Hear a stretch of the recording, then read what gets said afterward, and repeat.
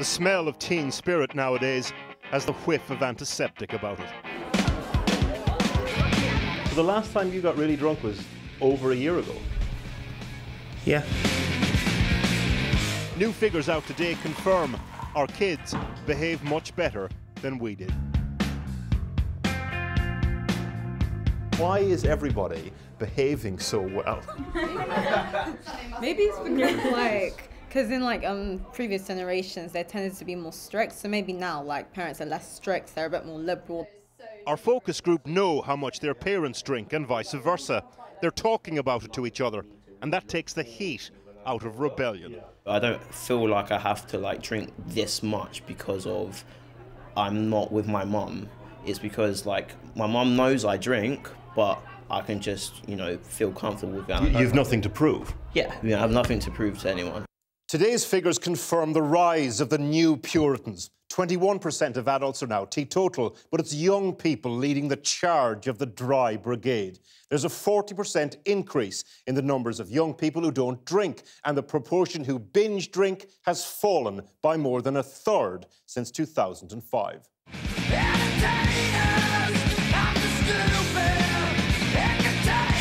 The law has changed to make it harder for young people to buy alcohol, but that of itself doesn't explain the size of this cultural shift. Do you think your generation are better behaved than your teachers were?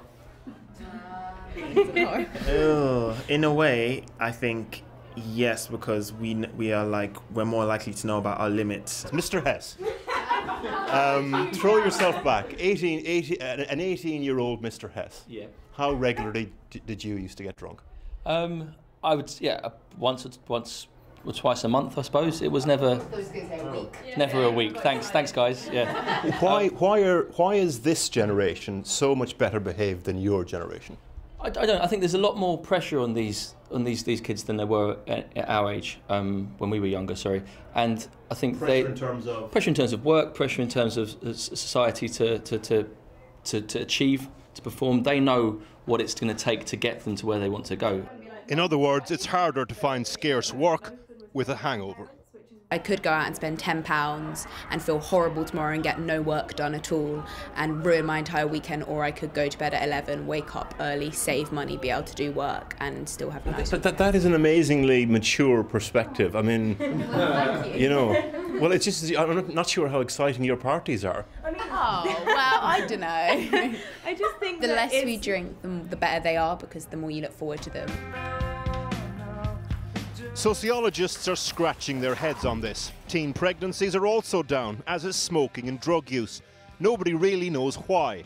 Perhaps they're just trying to make us look bad.